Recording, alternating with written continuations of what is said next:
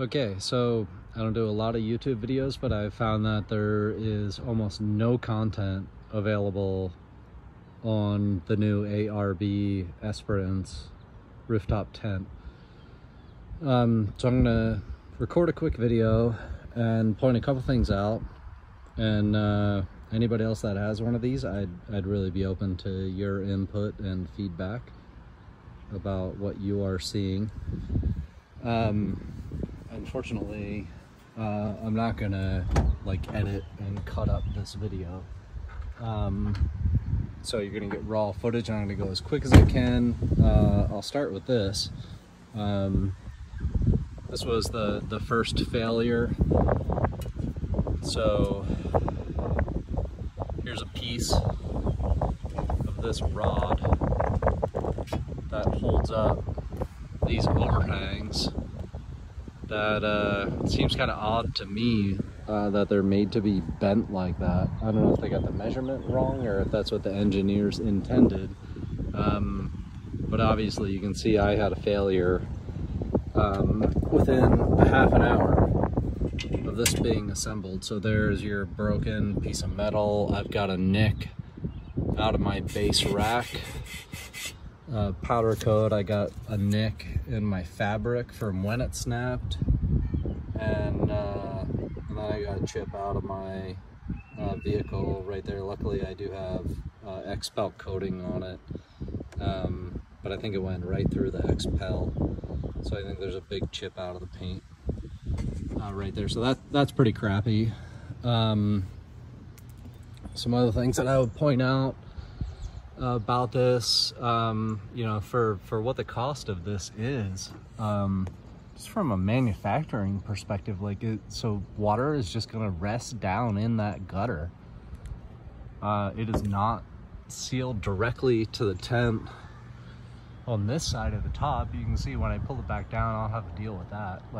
It's coming completely off, but just very poor, I don't know, design or manufacturing, whatever you want to call it. So not impressed at all about that. You can see my vehicle is pretty dirty right now from a recent trip. So this is something else that really doesn't make any sense. Like where does this go? You know, this is so that you can pull the tent down when you're closing it. But after the tent's open, what are you supposed to do with this? I haven't really poked around a whole lot to try to figure it out.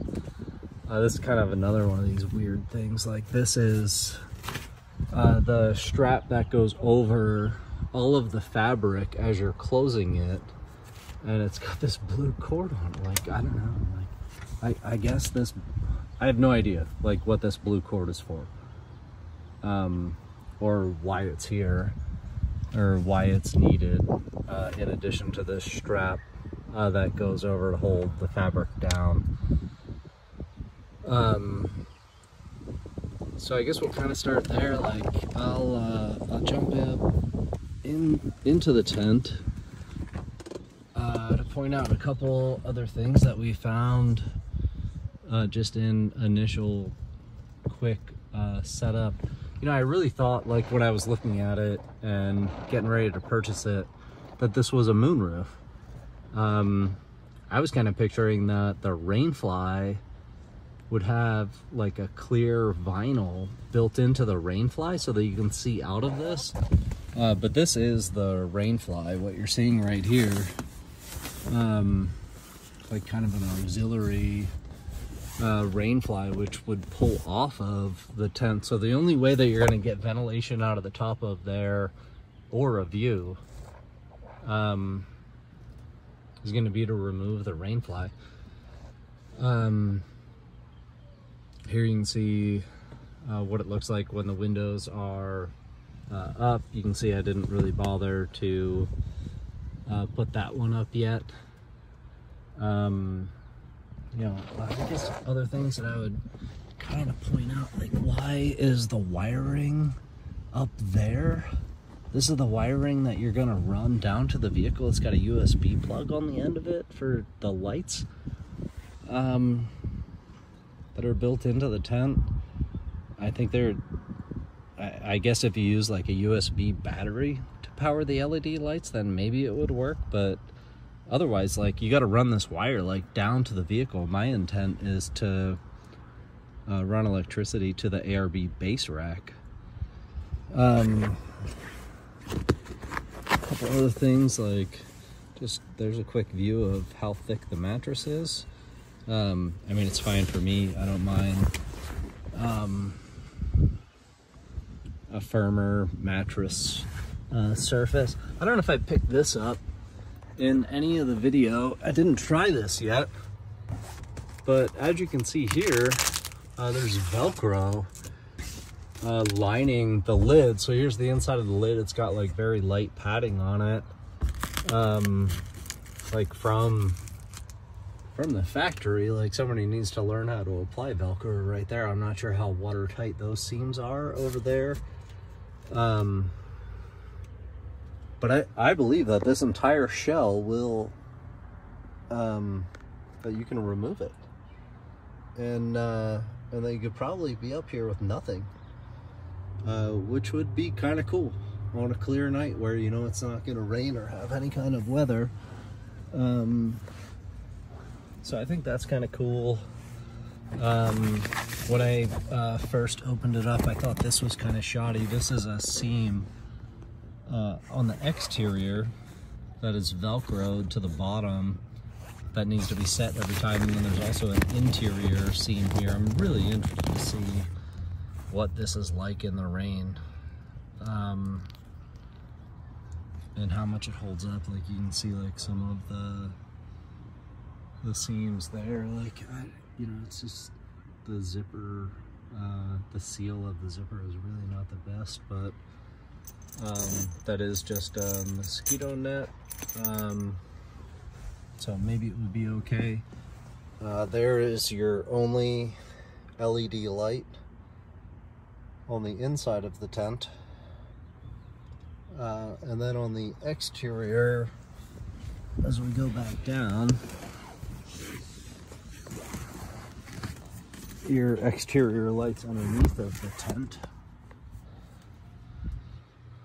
are right there, one on either side, which is not bad. Here's that seam on the interior that I was talking about, that you've got to run the Velcro around and stitch it. You know, let alone the rain. I'm interested to see what it's like in colder temperatures. These are our bags that came with it, which took a little while to figure out. Not in the instructions or anything like that, but they just slip into that seam right there, which is, it's kind of a cool design. This is like a watertight bag. I guess you can roll it up, but it's a rain cover for the bag, so that's where you would put your shoes. And then they're snug and Velcroed in there.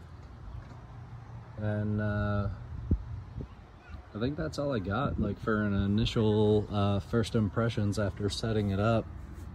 Again, really interested to hear from anybody else that has one of these. On some of the stuff that's just not very intuitive, like those straps. Like, what the hell do you do with those? And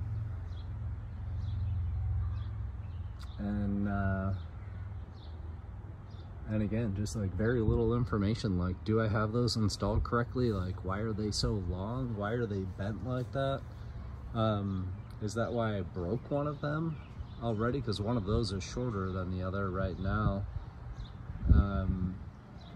But the documentation included is very poor. So interested to hear what anybody else thinks. But overall, pretty stoked about this tent. I guess I would throw that in there.